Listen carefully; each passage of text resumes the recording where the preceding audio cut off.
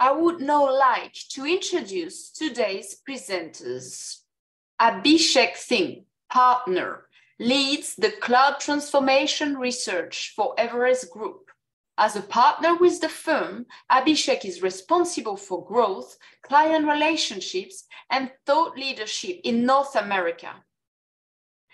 Vishal Gupta, Vice President, leads the data and analytics and artificial intelligence research and advisory for Everest Group. He assists clients on a wide array of topics related to market opportunity assessment, thought leadership, partnership strategy, and enterprises adoption benchmarking. Nisha Krishan, Practice Director, leads interactive experience research and advisory for Everest Group. She assists IT service providers, design agencies, and consultancies on a wide range of topics that includes mergers and acquisition approach, partnership strategy, thought leadership, and market potential assessment. Sangamesh Karagag is a senior analyst in Everest Group's enterprise platform services practice within ITS. In this role, he tracks the major platforms including SAP, Oracle, Salesforce, ServiceNow, and Microsoft. He advises global service providers and enterprises in technology-related strategic decision-making around topics such as digital transformation, platform strategy, go-to-market strategy, and deal constructs. Deepti Sekri is a senior analyst with the Cloud and Infrastructure Services team at Everest Group. She helps providers, enterprises, and investors with engagements around cloud, data center, and networks research and advisory. And with that, I would like to turn things over to Abhishek. Thank you. All right, so we'll start off by checking the sentiments of the group. So before we jump into the poll question itself, we wanted to do this webinar slightly different this time, wherein we wanted to check the sentiment first before diving into some of the hypotheses about the market that we have for 2023. And as I can see, some of the poll reactions coming in, seems interesting the way the voting is moving right now. The idea is we will share 5 themes which we think will drive a significant portion of how service providers are likely to conduct business this time, largely driven by the demand themes. And once we get a reaction to the polls, we'll see what the sentiment of the group is. And then using that as an anchor, we will take it forward. All right, I think it's time now to, okay, let's give it a few more seconds. All right, so as you can see, the results, it's kind of a well-balanced reaction to it, but I see like likely to remain constant and above, which means increase normally, significantly increase in terms of IT initiative spending. That comprises almost like 70%. So yeah, almost close to that. So this is pretty much interesting how positive this group is, and it is with the same sense of positivity that I would like to jump into the themes that we see playing out. And obviously, the elephant in the room is going to be addressing this question of, hey, there is a possible recession that is likely to play out. And what is our hypothesis regarding that? I'll be addressing that first, but just to take you through the discussions points for today. First up, I will be covering the IT services outlook for 2023 to look at what are the major buckets in which IT services spend is likely to happen and how it has been behaving. So some of the retrospective data as it plays out into 2023 is something that I would like to address first. And then we'll be jumping into the top 5 themes, which is the major aspect of what we wanted to cover here. And then we'll wrap it up by a slew of a Q&A. So let's start off by addressing the question of, hey, how is IT services spending holding up against what we see as a possible recession. If you see this particular chart, I know there are so many snakes moving around this particular chart, but let me clarify what this says. What the blue solid line that you see is the GDP growth of 48 major economies getting correlated against what you see in this solid red line, which is the IT services spending. And as you can see over the history of since this chart starts off from in 2017, there has been a large, by and large, a correlation between how GDP spend and IT services spend have kind of stayed true to each other. But in the last few quarters, something surprising has happened. So while GDP growth has slowed down significantly, IT services spend has kind of kept up. And even if you see IT services spend being split into the different elements of spending, which are the dotted lines, so consulting and SI, apps outsourcing, and infrastructure outsourcing, you can see where that growth is really coming from. Obviously, app, consulting, and SI spend, it seems to be driving the bulk of growth for this industry. So the question in your mind probably is, hey, why is this disconnect happening? We have a few hypotheses, and we'll be going through the major themes which will outline why this disconnect appears. But I wanted to leave you with one thought. Tech, in many ways, has become the redeemer for most of the industries that we work with, whether it's banking and financial services, whether it's in energy and utilities, public sector, all of them have started using technology and digital channels to engage with their internal stakeholders as well as consumers. And that is one of the reasons why, even if you might say that, hey, this is old wine in new bottle, simply the scaled aspect of technology being relevant to industries has gone through seminal change in the last few years. And that is the reason why we believe this disconnect appears, because even for business resilience, for managing contingencies, a lot of industries are looking at technology services spending to help them wade through crisis. So even during a recession, expect that technology will be one of those levers for managing efficiency, for driving productivity, and for business resilience. So that's the point. Moving on to the next slide, that's where you will see some of these numbers kind of broken down by different buckets or towers of services which get consumed by enterprises under their IT services umbrella. The key message that I wanted to leave you here with is that a major chunk of what you see is being, from IT services spending perspective, is being driven by enterprise platform services, which are the large packages, the products that organizations use, whether these relate to ERP, CRM, collaboration, and all of those. And a big chunk of that also happens through bespoke application development and management. Obviously, there is an underlying layer of infrastructure, digital workplace, and all of those services. But a big chunk of the pivot for many enterprises still happens to be the platforms around which they are building their technology core. And we'll get into the details of what those major themes across these areas are. But just to give you another lens of how this spending is likely to behave, if you move on to the next slide, which is the industry view of it. As you can see, as we are looking at these different industries, in terms of what they contribute by way of spend on technology services, what we see clearly is that obviously all of folks who operate in this space would know that banking and financial services plus insurance happens to be the largest sector in terms of spending on technology. But there are other sectors also who are now very much meaningful in terms of increasing their spend. And if you look at the bottom half of this chart, which talks about expected future growth, don't go just by the numbers. They might just seem small from the perspective, but if you look at the base, the 100% here is $637 billion of spend happening annually. That's the 2022 number, and we are projecting somewhere close to 4 to 5% growth on top of this base.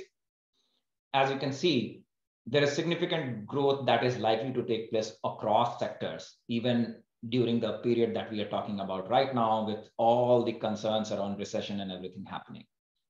Key call out here, energy and utilities and healthcare life sciences is likely to be the fastest growing sectors amongst the group of folks we are looking at here. But depending on the size of the firm you are, which industry you focus on, etc., you are still likely to have opportunities for wallet share growth and even incremental revenue growth that is likely to play out. Moving on. Now, this is the money slide in terms of how to look at how the growth sectors that are likely to play out. If you see, this has been our tracking of the market in terms of how we have seen growth play out in the last few years. Obviously, there was a blip in between wherein during the pandemic, but the market bounced back. Now, what we are projecting is that even for 2023, there will be 4.4% of growth on the base that we just talked about, which is $637 billion, which is likely to further accelerate toward the next 5 years till 2028 at a rate of 5.5%. So essentially, we are all in a growth market, despite concerns. And as I was also looking at the sentiment analysis into which you had responded, in general, while there is concerns, there are concerns around slowness and spend, etc. But we are likely to be in a growth market unless I don't have a crystal ball, unless something falls off a cliff. We should all be in very good shape as we continue to engage with the market. Now, back to the question of what we are trying to cover in this webinar. Moving on to the next slide. These are the major themes that we will be talking about, which will help you as service providers drive growth and even take more wallet share in the client environments that you operate in. Obviously, my colleagues will be going into the details of each of these themes, but just calling it out here, cloud and value realization from it is a major theme that we see pan across industries. And very closely related to it is the whole question of how organizations manage data, their enterprise data, and also leverage AI as a technology to make their data goals scalable and helpful for their business goals. We touched upon the question of platforms. That happens to be the common denominator base on which most organizations are building their technology base. So that's where we are going to talk about how industry specific it's going to become.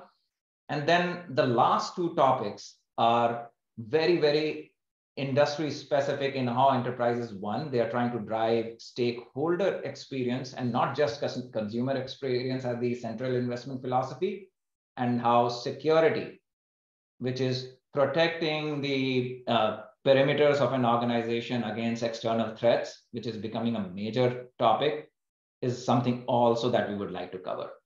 Now, before we dive into the specifics of these themes, what we wanted to offer you was an opportunity for a complimentary 30-minute conversation on any of these topics.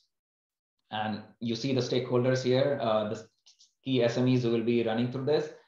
So pick one, and we can go into much higher level of detail in terms of what we could provide you as insights into each of these topics. And as we go through some of the details of these, you will see these play out.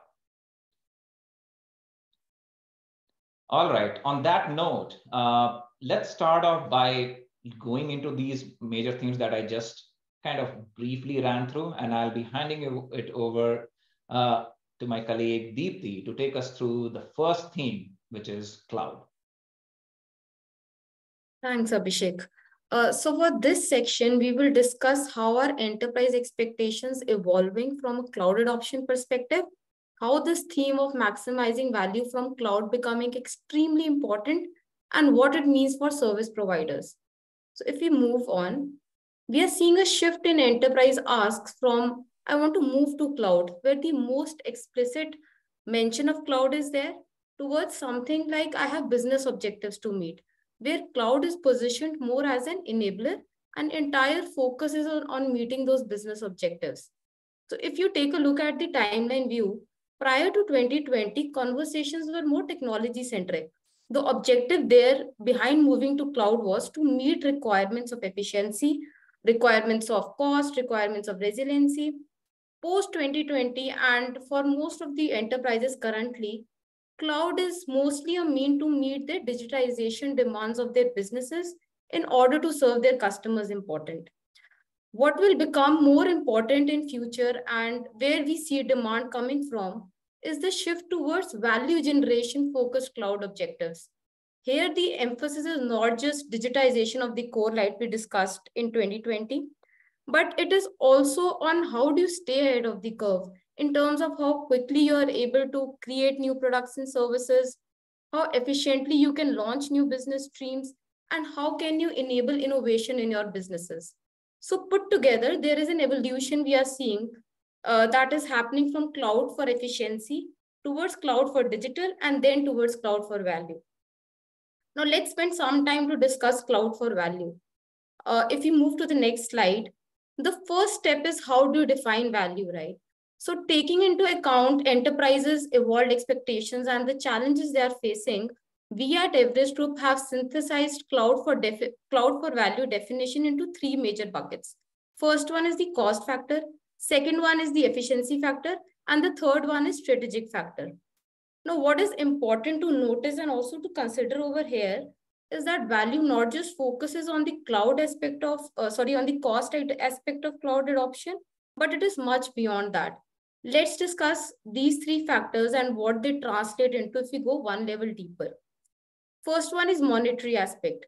It simply means a simple return, which is in dollar terms, a more quantifiable return expected from your cloud investments. Second one is innovation, meaning how quickly are you able to capture growth through continuous improvement and bringing in innovation in your businesses. Third is compliance. It takes into account enterprise ability to effectively manage the regulatory compliance, which are again specific to their industries or their geographies. Next is resiliency. It means that how resilient is enterprises' technology infrastructure in terms of how quickly you can overcome technology disruptions that occur in your organization. Last one is agility. That considers both again business and operational agility aspect, which is required to rapidly evolve or rapidly achieve business outcomes. So according to recent Everest Group survey, we found out that a staggering 67% of enterprises believe that they are not able to realize the expected level of value from cloud. So quoting a conversation here, we recently spoke with the CTO of a manufacturing firm who mentioned that they have failed in their cloud initiative and they were also stormed with unexpected cloud costs because the organization just wanted to move to cloud and they did not put much thought into what it meant for their businesses. So the point I want to highlight here, the struggle is real. And we are hearing a lot about this, a lot more now, more than ever. Now, moving back to the cloud for value discussion we are having, let's talk about the approach that can be enabled for enterprises and also service providers play a role over here. In this slide, we discuss about what are key value generation levers which can help enterprises meet evolved aspirations. So we have come up with 4 levers. First one is industry contextualization of cloud, which translates into enterprises meeting business-specific requirements, either through adopting industry-specific cloud solutions or going for an end-to-end industry cloud stack instead of going for a general purpose cloud. And then how do they enable value from their cloud investments through this lever? So we are seeing a huge momentum that is driven by enterprise interest and also led by hyperscalers in this space. Next one is cloud economics. This focuses on driving value from cloud and it extends much beyond cost. So this not only includes reducing the total cost of ownership for enterprises, but also includes generating value through transparency, architecture optimization, process optimization, and even through resource utilization. Third one is cloud sovereignty. So this specifically is becoming a key demand driver for European enterprises, and it is evolving into an important RFP ask. This basically means how are you able to provide a sovereign cloud infrastructure which is compliant with data residency requirements of the organization, data governance requirements, technology ownership, and security requirements. Last is cloud sustainability, which essentially covers sustainability in cloud, off cloud, and through cloud. So we are increasingly seeing that enterprises are not just articulating sustainability as an area of focus in market communications, but they are also wanting to take concrete steps to realize these sustainability linked value from cloud. So we are seeing interest in themes such as sustainability optimized architecture, going for sustainable technology sourcing, carbon footprint management, vertical themes in BFS such as sustainable lending, green financing, etc. So now all these levers in one form or the other cater to different aspects of cloud for value that we were discussing previously. However, this in practicality, implementing these levers come with a lot of challenges. For example, for industry-specific cloud adoption, there are a lot of solutions in the market from tech vendors, and enterprises are clueless what it means for their businesses and what is right fit for them. Similarly, for other themes, for example, sustainability and sovereignty, there are vague. The definition of sustainability and sovereignty is vaguely defined. The requirements are not clear, standards are not set in place, and it becomes very subjective for enterprises in terms of what they want to achieve. So what becomes important for service providers is how you define all these themes for enterprises and their industry in particular, and put all this in perspective. Now, all these levers demand a differentiated service provider strategy. So we believe that there is a need for service providers to recalibrate market messaging and also take a value-driven approach across the cloud lifecycle. So in terms of value proposition and market messaging, service providers should become a thought leader in this space by actively leading conversations with value-enabled and business enablement-focused market articulation. And also these themes, since they are partner ecosystem driven, really require service providers to take that responsibility of being ecosystem enablers as well as orchestrators by bringing the entire ecosystem together and enabling enterprise specific customization or contextualization when it comes to implementation. And similarly, so developing domain specific talent expertise, investing in acquiring and developing cross-skilling talent, investing in strengthening the partner ecosystem, co-innovation and joint GTM initiatives really become important over here. So the overarching point I want to highlight here is that with multiple partner dependent offering and these themes garnering a lot of interest, there is a wide space for SIs to occupy. And the success lies in how do service providers capitalize on the momentum that has been created by partners, fill in the gaps in hyperscaler or technology vendor offering, create differentiation in this space, and then finally decode value for enterprises. So this concludes our first theme. With this, I would like to hand it over to Vishal, who will cover exciting stuff we are seeing in AI. Over to you, Vishal. Thank you so much, Deepti. And I'm going to be covering my favorite topic of artificial intelligence and data. And let me start off with saying that in a lot of ways, we have come a long way. The world has come a long way in its understanding and adoption of AI.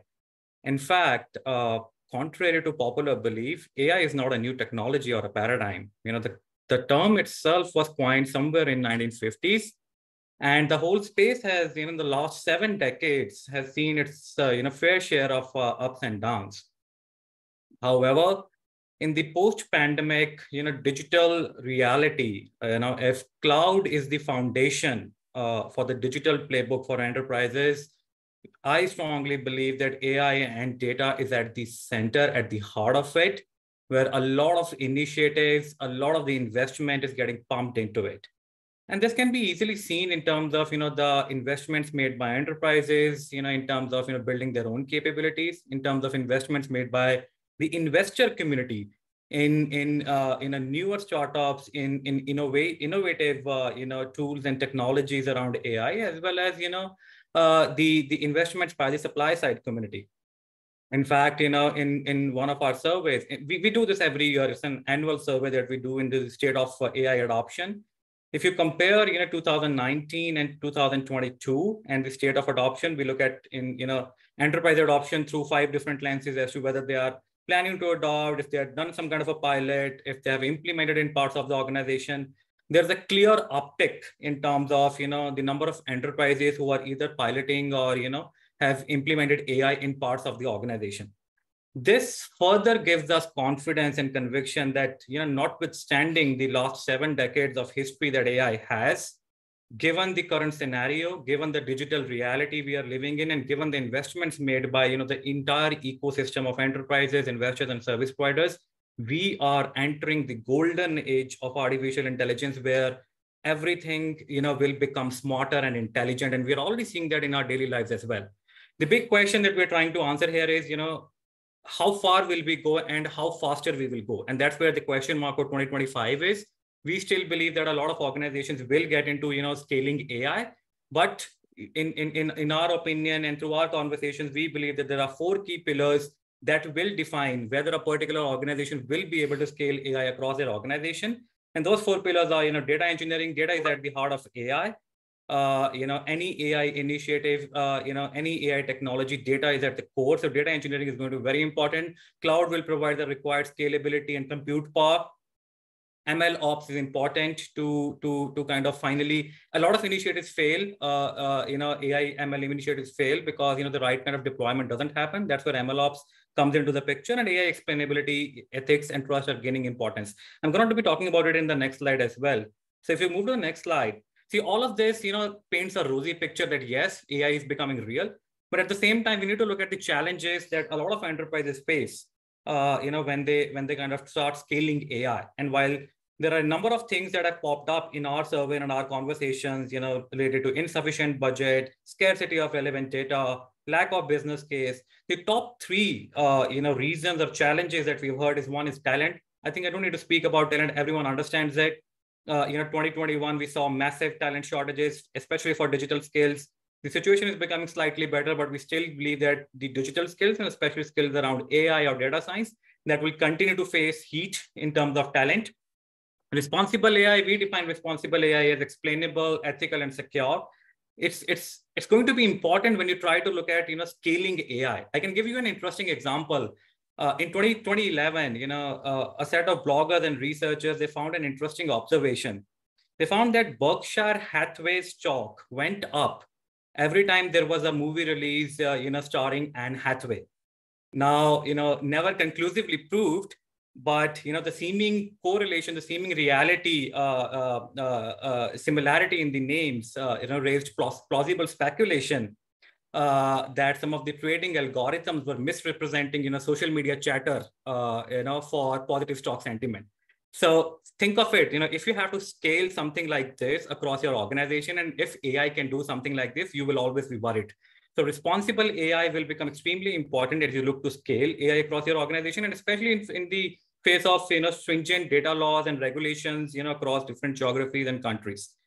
And lastly, change management is the biggest issue. It can be seen through 2 lenses. One, how many people, employees understand AI, which is the AI literacy part. And second is how do you really start deploying AI, which is the technology part, and which is where some of the ML ops things comes into the picture. So what we're saying is these challenges needs to be specifically taken care of. However, if you move to the next slide, net, see, with all of this, enterprises do believe, despite all the challenges and confusion, AI is seen as a transformative technology paradigm, whatever you want to call it. Enterprises do believe that AI has significant potential to enhance customer experience, significant potential to drive business growth, either in terms of new product development or in terms of understanding your customers better, and improve employee productivity through service operations optimization through intelligent automation. So there is strong belief that AI is transformative. So from our standpoint, if you go to the last slide, next slide, our advice to the enterprise community is that, look at it from, to realize the maximum value from your AI investments, look at it through 4 lenses and focus on 4 things. Vision and scope, set the right short-term and long-term objectives for AI. It's not a one and done, it's a journey that one needs to take, and hence having the right short and long-term strategy, will lead to desired results. Some of the change management and other things flows from the top. So culture and leadership becomes extremely important.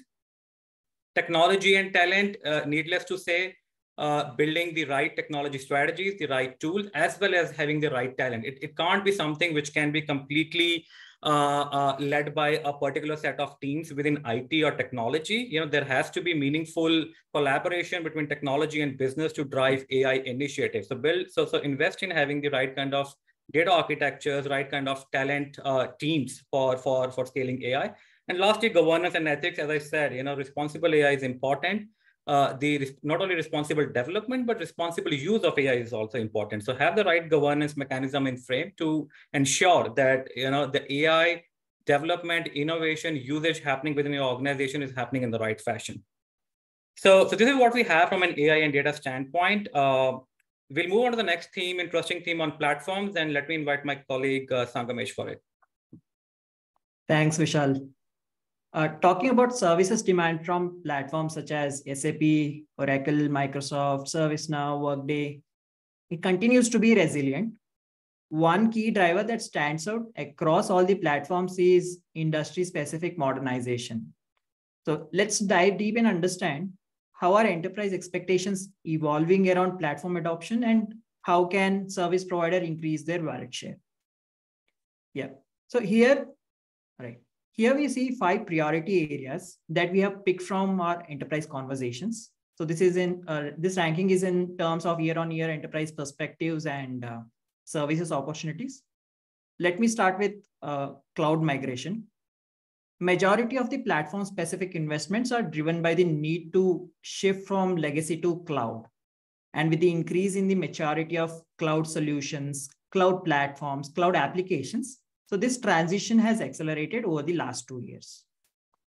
When these enterprises are thinking about cloud transition and adopting cloud applications, they are looking to applications that are more contextualized to their industries. We see a shift towards adopting applications more out of the box. They need applications which are already contextualized to their industries so that they can minimize customization. So that's why we see industry application adoption is on the rise.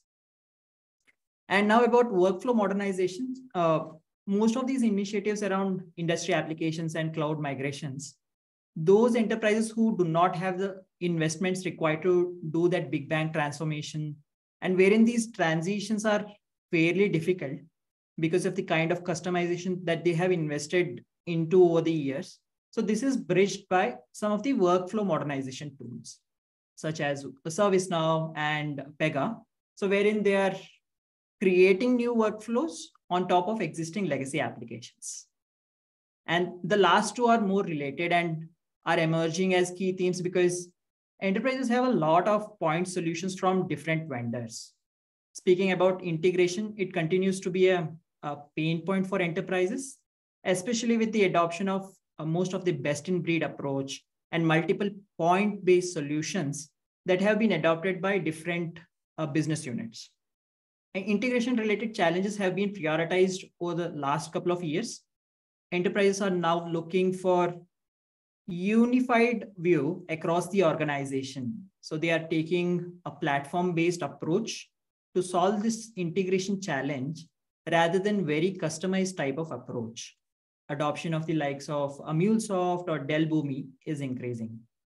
And the last one, this is more to do with some of the enterprises with mid and large segment, wherein there are multiple applications in their environment and they're adopting measures to optimize their cloud or license spend on some of these tools. Having said that, in this next slide, let's see how is the enterprise satisfaction towards service partner. So yeah, right. So here we see there are a few pressing challenges in the service partner ecosystem. The satisfaction that scores that you see here are compared between 2022 and 2021. Talent as an area has been a challenge for the entire IT services landscape. But if we look at specifically into enterprise platform specific talent, consulting and domain expertise have emerged as key challenge areas from services standpoint. This is more to do with enterprise expectations or a need for industry specific applications and process knowledge. Enterprises are looking for people who have that expertise. This is also where there is a strong demand supply gap. On consulting services, enterprises are still turning to technology vendors in multiple cases to understand the product roadmap and to understand industry examples. And with respect to expectations around domain know-how or process knowledge, enterprises expect service partners to provide industry-specific industry practitioners who have that in-depth knowledge in those particular micro industries. So whatever we have discussed till now is fine, but let's see in the next slide, what should service providers do? First thing, based on our analysis of all the upcoming renewal opportunities in the platform services space, there are multiple large renewal opportunities in large technology platforms such as SAP, Oracle, Microsoft. Here, service providers need to build a more targeted strategy. If they are looking for growth, they need to identify key accounts, the kind of opportunities and challenges each account presents, and build a more targeted strategy for these accounts. Second, as we discussed, consulting is an important area, but we see white spaces in the market when it comes to having the right industry consultants, change management kind of guidance. So those are still missing. So service providers need to invest in those areas. Third is, while a lot of service providers recognize that industry expertise is needed and there are new platform opportunities within industries, I think those who are doing better are targeting industries at a more granular level, thinking about micro industries and prioritizing one over the other by going deep into a few of the promising opportunity areas in identified micro industries. And fourth and fifth are again related to building those IP accelerators, having those functional and industry specific accelerators, which could come handy, and also building that industry specific talent. So that's about from the platforms theme. So now I will hand it over to Nisha to take us through the exciting stuff around experience theme. Sure. Thank you, Sangamesh. So as we speak about experience, one of the themes that we really want to focus on is the fact that it's not just customer experience, but overall stakeholder experience will continue to form the centerpiece of enterprise investments in 2023 and going forward.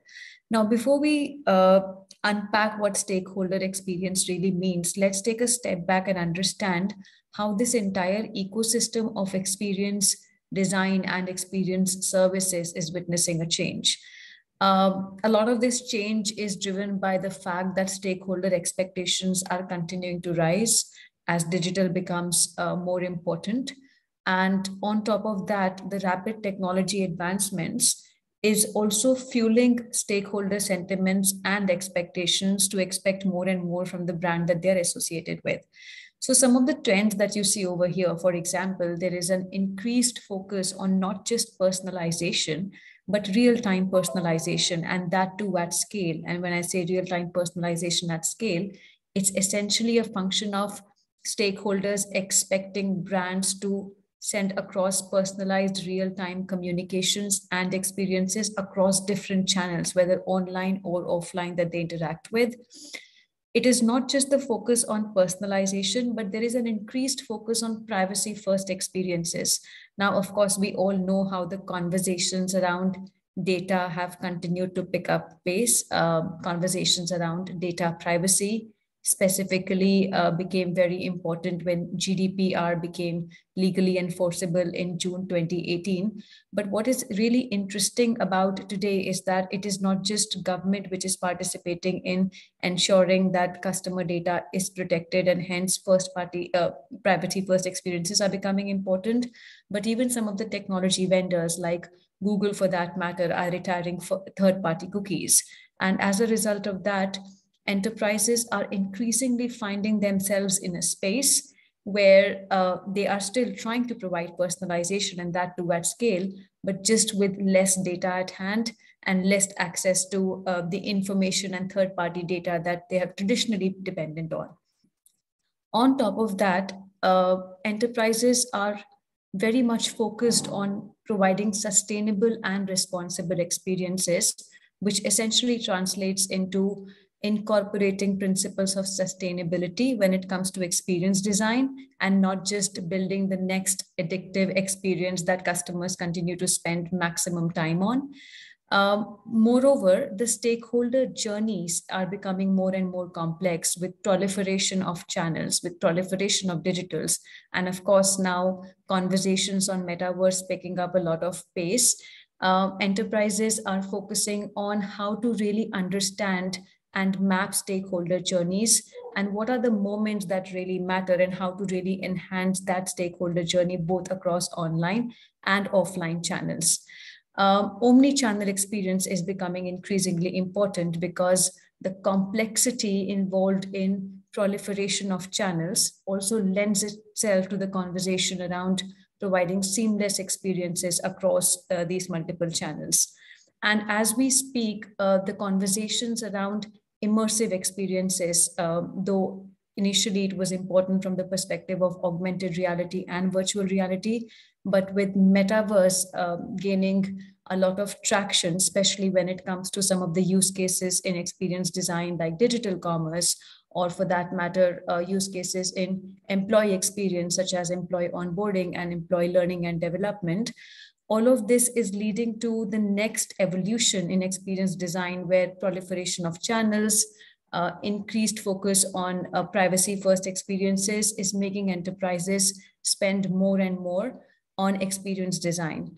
Now, if we move to the next slide, what this slide is essentially trying to say is that as this entire experience ecosystem is evolving and witnessing change, the enterprise spend towards interactive experience services continues to grow, and it is expected to grow at a rate of 14 to 17% in the next 3 to 4 years.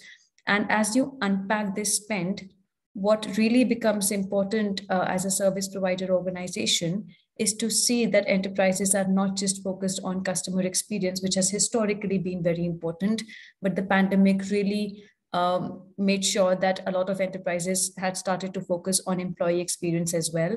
Moreover, partner experience and society experience from the perspective of what impact a brand has on overall society and brand perception is also an area that is gaining increased traction. And if you were to unpack this spend, not just across different stakeholder personas, which are becoming important, but also from the perspective of technology investments, what becomes really interesting is that a large percentage of spend is going towards technology services. Now, whether that's an outcome of platformization of experience, or whether that's an outcome of investments in some of the new age technologies like artificial intelligence and metaverse that we just spoke about, that is an area that's becoming important, and service providers are focused on this entire construct of industrialization of experience as well. And it's not just technology services, but creative and content from the perspective of offering services which traditionally design agencies have offered. A lot of IT service provider organizations are getting into that aspect of the ecosystem as well through acquisitions of design agencies, and essentially being able to provide and become a single partner for end-to-end experience design. There is a lot of spend which is going towards creative and content. And the last part of the equation from the perspective of strategy is also an interesting area which is continuing to gain traction. And that's largely an outcome of the fact that as experience ecosystem is evolving and changing, enterprises are looking to partner with service providers which can guide their entire journey from the perspective of what is the overall experience that they need to offer to the different stakeholders, and what kind of investments from a technology perspective or creative and content perspective that they need to make in order to make this a reality. So what I'll do now, I'll quickly hand over it to my colleague Abhishek, who will talk about cybersecurity as the next theme. Thank you, Nisha, and thank you folks for covering all the topics, because as you list out your own set of priorities, there is a term that you use, which is last but not the least. And security is that kind of a topic which is often comes last in the list of topics that enterprise audiences engage in, but it's definitely not the least of those. And over the years, we have seen a lot of lip service being paid to security as an important technology priority. But what we can you stay on the last slide, please? Yeah, security as a top priority. But what we have started witnessing is that because of the need for perimeter protection and the financial implications of things such as ransomware and cyber attacks, and due to the proliferation of different kind of technologies that we were discussing, whether it's cloud, moving applications or workloads to cloud, whether we are talking about experience aspects, which leads to creation of many more interfaces than organizations can even imagine how to manage, and looking at different aspects of data, platforms, all the topics that we discussed, all of them have vulnerability points attached to those. And each of these vulnerability points have a financial implication if you're not securing your perimeter. And that is what is leading to what we like to call the rise of zero. If we could move to the next slide, which is based around the concept of, hey, the enterprise security philosophy is going to be primarily based on not having trust in any sort of a arrangement that they make or any contract that they have either with the employees, different kind of stakeholders, so on and so forth, which basically means from a conceptual level that as organizations look at their security philosophy, there is going to be one continuous trust evaluation for all kind of resources, starting from executives down to contracted staff, assuming that there is going to be a breach. It's not a reactive way, but organizations have to assume that, hey, as we think of zero trust, we have to assume that there is going to be a breach so that there is a contingency plan for it. There are ways in which the organization is investing to circumvent those. And that's why, which will lead to granting the least amount of privilege that they would want to attach to any individual or persona or a group of stakeholders. So whether these are aspects or subjects such as devices, applications, users, and who are accessing resources such as workloads, applications, and database, using these tenets, those accesses will be provided or revoked on the basis of what is really needed. So that's entirely the concept. But if you look at, move to the next slide, where this tenet of zero trust is actually playing out, all industries. It is important for all industries to be looking at this as an important philosophy of implementing their security mandate and not just do lip service to it. But even in this group, there are first among equals, as we see in most technology tenets. So banking, financial services, tech sector, electronics, and public sector happen to be the sectors which are driving a bulk of thought process around actually implementing zero trust. Moving to the next slide, I'm pretty sure you have this question around how zero trust is going to get implemented within the enterprise environments. It is still going to be heavily, as you can see on this chart, identity-based. Now, there are ways in which organizations have started to think about micro-segmentation, persona-based, and all of those concepts. But given the level of granularity that is required to maintain all tenets of zero trust, identity-based approach will continue to be the philosophy with which most organizations will implement it.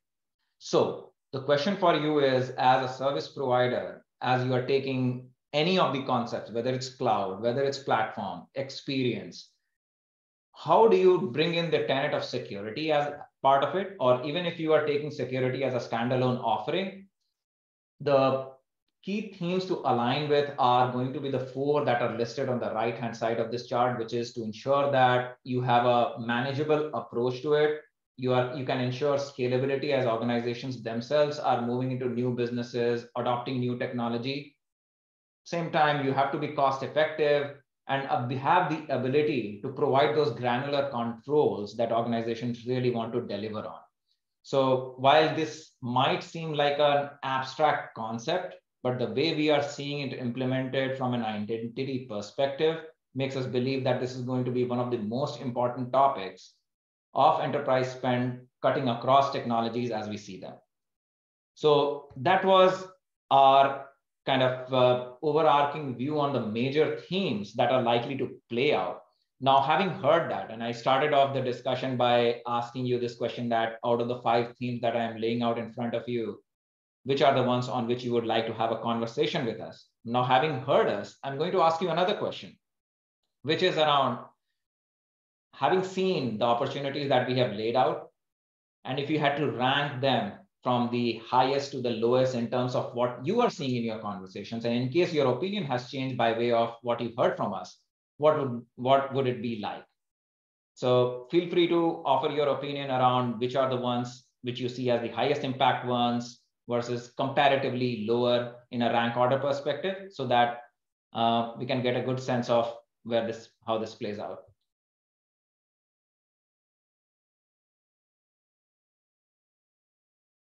It's interesting how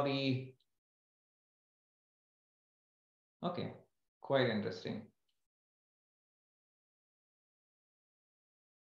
So as I'm seeing it, cloud in many ways appears to be the one getting the highest impact scores amongst others, followed by data and AI and platforms. Not surprised by it. Absolutely. Great. So there is a very good distribution as I'm seeing as the poll results are playing out. Once we close the polls, I'll be able to offer more commentary on it.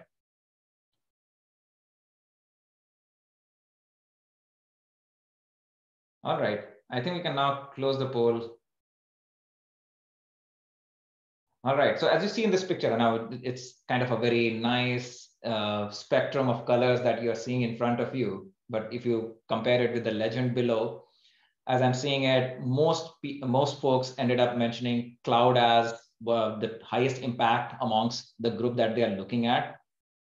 Definitely so. Data and AI and platforms, difficult to choose between the two in terms of obviously the highest impact scores. I think data and AI has got more than platforms.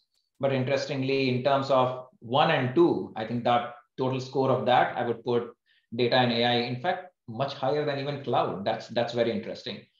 I'm not surprised by it, given that even within cloud, we are seeing one of the major tenets of where organizations have started to focus on, and as their next journey happens to be around taking down their data workloads onto cloud. So in many ways, apart from security, data happens to be that common denominator themes that cuts across maybe all of the themes that we are seeing. So it's very interesting. Great. So on that note, we will now be moving on to Q&A to see what some of the questions here are. One of the questions that initially that I had seen when Vishal, you were going through your section was the question around what does change management and responsible AI mean? I know some of these terms get thrown out by a lot of experts in the industry, but somebody has asked this question around how do we really define that? Are there some examples or tenets which would help them understand much better? Yeah, so I can chip in. So responsible AI, while there are multiple things, we believe there are 3 core tenets to responsible AI: explainable, ethical, and secure. So think of it this way. See, in a lot of ways, the innovation and the development of AI machine learning happens through the data being fed to the models, right? And we as human beings, yes, we also have certain cognitive biases, and that biases comes out in our behaviors and invariably in the data that is out there. Now when that data gets fed into the machine learning model, the model itself can also be biased, right, based on the creed, color, religion, geography, wherever you are. So what we're trying to say is, the artificial intelligence, the machine learning models that you're using, they should be devoid of any bias. They should be ethical, and specific care needs to be taken in terms of what data they are being trained on and how they are developed. So that's the ethical part. The explainable part, I talked about the Hathaway effect, right? It's came to be known as the Hathaway effect in the industry. That you should be able to, one should be able to kind of explain how the AI model is coming to a certain conclusion. It shouldn't be a black box. And in a lot of ways, many of the models in the industry today, they are black box. Nobody really knows how they function and how they come to a certain conclusion. So we need to turn this black box to a glass box approach where everyone can see, how the model is working, which imbibes more confidence in the enterprise stakeholders. As to what exactly are they deploying in the organization. And the third tenet of responsible AI is security or secure. And by that we mean is, as Nisha already spoke about, data regulations are becoming extremely stringent, year on year, with the onset of GDPR in 2018, and then the California Act and other acts. And we already know that we are in conversations, we already know that many other countries are already in the process of creating their own data regulations. With such a tight scrutiny over data, and because data is so core and central to building AI and machine learning models, one has to keep the security aspect. Are you accessing the right data? What data are you using to train your models? So that becomes again an important and integral part of how you're building your AI models and machine learning models. So based on this, explainability, ethicality, and security is what we are defining as a responsible AI model.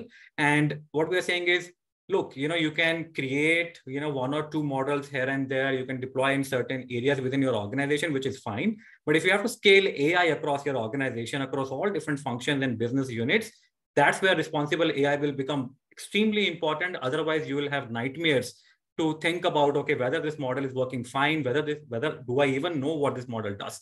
So that's what we're trying to say through responsible AI. I think the other part was change management. I don't want to hog the line. I know there are other questions.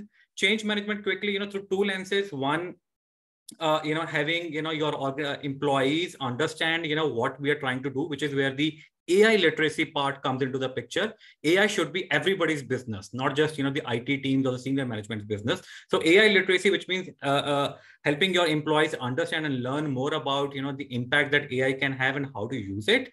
And number two is in terms of how you are really developing and deploying machine learning models in your organization, which is where there are certain different techniques and technologies that have already come into the picture. We talk about ML ops, which helps in kind of, segregating development and deployment, because a lot of the issues comes there. So change management is really about, helping your people understand the benefits and how it is being done. And the other part is the technology part, deployment part. That's how we're defining the change management. Absolutely. In fact, that creates a nice segue into some of the common. I was running through the questions and trying to identify if I could address 2 or 3 questions together, given the common denominator aspects of those. One of the common aspects I'm seeing here is the question around one, change management is definitely there. Another one is related to cloud value realization. And I'd love to borrow from what you were saying, Vishal. In many ways, a lot of these technologies that are available within the organization for different kind of stakeholders there, whether these are application owners, business owners, CIOs and CFOs themselves. There are many new shiny toys out there. The question of scalability and how it links to their own performance or result indicators becomes an important aspect of how they will go about doing it. And that's where the question of change management comes in, because as an enterprise, as a CIO, as a chief technology officer, you might take the visionary approach of adopting certain tenets and technologies. But how do you really convince your wider swath of organization, different stakeholders, personas, even customers to engage with it? And all of these personas have their own individual challenges in terms of how they perceive technology. Some of it might appear as, hey, they touch it with a barge pole because it may not be well tested enough. It's a new concept. Pick something like metaverse versus something like ERP, etc., which is very well tested, has existed, but has become clunky. So organization and stakeholders specifically are asking the question, hey, should we really scale on this platform, or should we be asking the question around re-architecting and changing? So that becomes all of these aspects in combination of personas, their individual needs and objectives, and how technology itself is mature enough to be scalable in their scenario are aspects that you should be considering as regards how you take the change management approach within organizations. And I tell you this for a fact, most of the conversations we have with CIOs is around, hey, building a business case for scaling technology internally, and you can help a lot by doing that. I'm just noticing that we are at the top of the hour, so I wouldn't be able to take any more questions. We'll be responding to those offline, but hopefully you have our access details, some of the blogs that we have written, some of the reports on this topic, which will allow you access to these topics in greater detail. And we anyway have your inputs as regard the CTAs that you want to engage us on. Hopefully we'll be speaking on those topics very soon. So thank you for your time.